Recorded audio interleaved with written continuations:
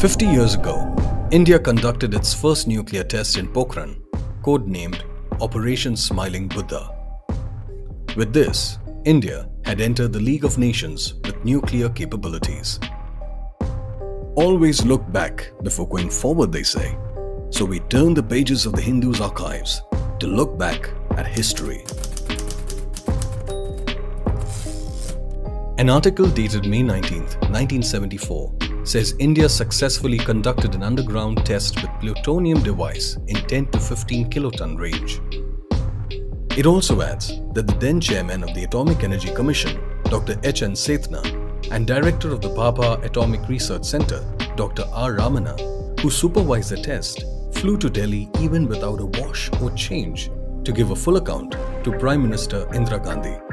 India said that it undertook this program to develop its own technology for peaceful use of nuclear energy, and it had no intention of going in for nuclear weapons.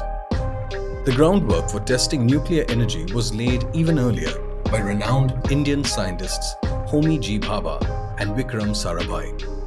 In 1954, the Department of Atomic Energy was founded, with Bhabha as director. With Smiling Buddha, India became the first nation to conduct a nuclear test apart from the 5 permanent members of the United Nations Security Council.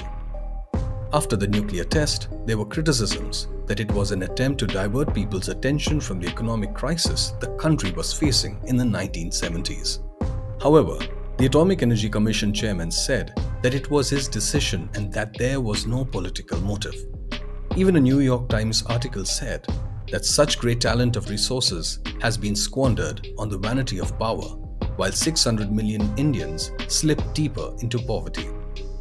India also faced significant criticism from many countries including Pakistan, United States of America and Canada. India did not carry out further nuclear tests until 1998.